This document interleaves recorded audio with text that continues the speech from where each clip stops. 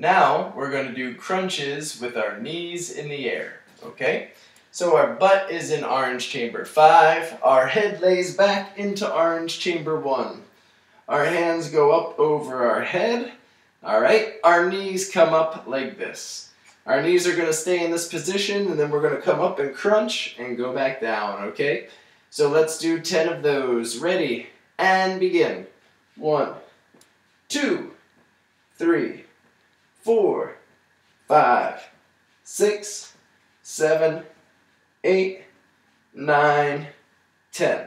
Alright, excellent. Put your legs down, take a break.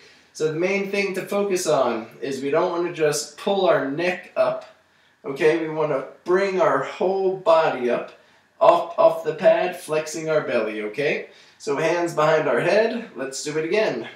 And go. 1, 2, 3, 4, 5, 6, 7, 8, 9, 10. Excellent. Good work. And we'll do that again here shortly. Alright, we're going to go for 10 more seconds and begin.